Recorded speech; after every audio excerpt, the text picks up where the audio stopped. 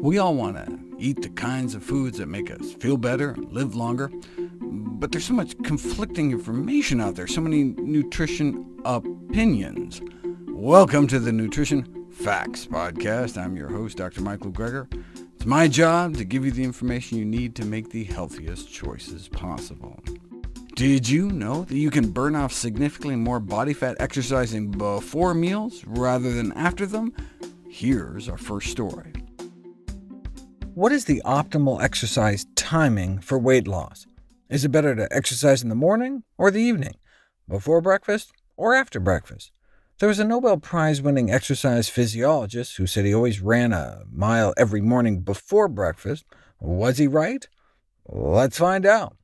More than a dozen experiments have been published comparing the amount of fat burned in a fasted versus fed state, and every single one found more fat was burned on an empty stomach. On average, a single bout of low to moderate intensity activity before a meal burned off 3 grams more fat than the same amount of exercise after a meal. That's about 3/4 of a pat of butter's worth of fat, enough to improve insulin sensitivity. Same amount of exercise, but more fat loss, all because of timing. Now, just because you burn more fat while you're exercising doesn't necessarily mean you end up with less fat at the end of the day. Maybe your body offsets the extra fat loss that occurs during exercise with a little extra fat storage when you finally do eat, balancing it out. Researchers in Japan set out to investigate the possibility that your body makes up for it later by measuring 24-hour fat balance after 100 minutes of running, either before breakfast or after lunch. On the exercise after lunch day, they burned a total of 608 calories of fat over the course of that day. In contrast, in the exercise before breakfast days, in the same 24-hour period, they burned through nearly 90% more, 1,142 calories of straight fat. So the next day they woke up with about a quarter cup of fat less after the same amount of exercise. That's remarkable. What about just something like walking 60 minutes before breakfast, after lunch, or after dinner? Over the 24 hours they exercised in the evening, 432 calories were burned off. On the afternoon exercise day, they burned off 446 calories of fat. They also had a control day with no exercise at all, and on that day they burned through 456 fat calories. That's disappointing. It's like they never walked at all. But the same amount of exercise before breakfast resulted in 717 calories of fat loss. Over the course of the day, timing matters, so much so that when it comes to an hour of walking, exercise increases 24-hour fat burning only when it's performed before breakfast. All such similar studies on both men and women show we burn through more fat on the days we exercise before rather than after eating. After reading the chronobiology chapter, though, or watching my chronobiology videos, an alternative explanation may spring to mind. Maybe it's just a morning thing. Maybe it has nothing to do with meals, and your circadian rhythm is just dictating the difference. No, exercising in the morning after breakfast appears no better than exercising in the evening after dinner. And exercising before breakfast works better than immediately after breakfast, both still in the morning. It really does seem to be a pre- versus post-meal effect. But why? Carbohydrate is the preferred fuel of the body. When you eat sugars or starches, they get broken down and converted into blood sugar. After a meal, blood sugars rise, and your muscles are quick to snatch it up for fuel without having to rely much on your energy stores. If you instead take a siesta and your muscles have no immediate need for energy, the excess blood sugar from a meal can be stored in our muscles in the form of glycogen for later use. Glycogen is just a bunch of blood sugar molecules strung together into a mass of branches that can be broken off and used for quick bursts of energy anytime we need them. If you exercise after a meal, your muscles can siphon off some of the extra blood sugar floating around for energy. Before a meal, your muscles have to instead resort to dipping into your energy stores and end up burning mostly a combination of glycogen and fat. That explains why you burn more fat during fasted exercise, but what about all the extra fat burned throughout the rest of the day? Glycogen is more than a store. Glycogen isn't just an energy reserve, but acts as a sensor capable of activating metabolic pathways. Exercising before breakfast can exhaust as much as 18% of your glycogen stores, and that depletion can act as a powerful rallying cry to your fatty tissues to start pulling more of their own weight by breaking down more fat. The lower glycogen stores fall, the greater the sustained 24-hour fat loss. How long do you have to go without food in order to trigger this effect? 6 hours may be sufficient, so it doesn't have to be before breakfast. If you timed it right, you could exercise before a late lunch, or if you had an early enough lunch, maybe before dinner when you get home from work. If exercise in a fasted state isn't possible, does it matter what you eat? Insulin release after a meal appears to play a critical role in suppressing fat breakdown, explaining why lower glycemic foods can have less of an effect. Lentils were identified as a promising option for maintaining athletic endurance, which can take a hit on an empty stomach, while maintaining more of the fat dissolution. Lentils are said to be unlikely to be consumed by the general population due to quote-unquote low palatability. They obviously haven't tried my mom's lentil soup. It's worth mentioning that although there's increased 24-hour fat burning exercising in a fasted state, the only way to see if this facilitates weight loss over time is to put it to the test, which we'll explore next. A systematic review and meta-analysis on exercise timing for fat metabolism found that exercising in a completely fasted state may work best.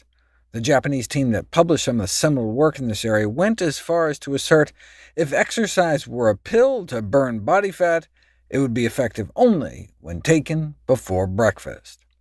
Surveys show few people exercise before breakfast, though. Before asking people to make the switch, we need to make sure that these tantalizing 24-hour results translate into weight loss over the long term. There's a solid theoretical basis, but you don't know until you put it to the test. In a study of experimental weight gain, volunteers were fed up to 4,500 calories a day for 6 weeks, while vigorously exercising a total of 300 minutes a week, either always after an overnight fast or after a meal. A control group who didn't exercise at all gained about 6.5 pounds, compared to 3 pounds in the exercise after meal group. The pre-meal exercise group worked out the same amount, but only gained about half as much, 1.75 pounds. What about weight loss, though? 20 young women were randomized into 3 hours a week of before or after meal exercise, same diet, same amount of exercise, and, disappointingly, about the same amount of weight loss. The pre-meal exercise group did lose about an extra pound of body fat, total weight loss 3.5 pounds versus 2.2 pounds, but this did not reach statistical significance, meaning such a small difference could very well have been due to chance. A study of 6 weeks of low-volume, high-intensity interval training before or after meals similarly failed to show a difference. One explanation that's been offered for this failure is that the increased fat loss during pre-meal exercise might be neutralized by the lesser diet-induced thermogenesis. In other words, because it costs our body fewer calories to process food if we eat after compared to before physical activity. When we exercise after a meal, our body gets mixed signals. Exercise is all about mobilizing energy stores for fuel, whereas eating is more about assimilation and storage, and the metabolic challenge presented by the ensuing hormonal tug-of-war might be responsible for the 15 to 40% greater calorie cost. This has led some to recommend exercising after meals to facilitate weight loss.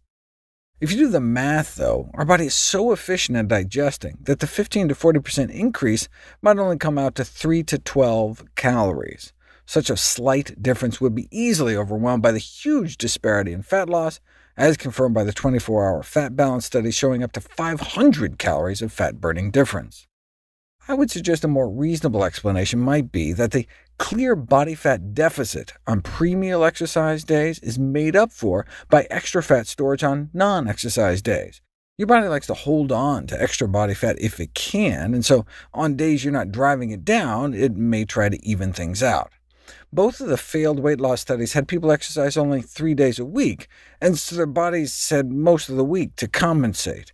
The study I'd like to see is a pre-meal versus post-meal exercise on all or at least most days of the week to see if we can continue to drive down fat stores. For those with diabetes, though, you'd want to do the opposite. You can imagine how that siphoning effect muscles have on excess blood sugar during exercise might be great for those suffering from elevated blood sugars, and indeed, exercising after a meal can bring down blood sugars as well as some blood sugar-lowering drugs. Randomize type 2 diabetics to a 20-minute leisurely stroll, about 2 miles an hour, before dinner versus after dinner, and the after-dinner group blunted their blood sugar spike 30%. Same meal, same amount of exercise, but a significant effect on blood sugar control thanks to a little tactical timing. Even just a 10-minute walk after a meal may make a difference. So for those with blood sugar problems, it's better to exercise after meals than before them.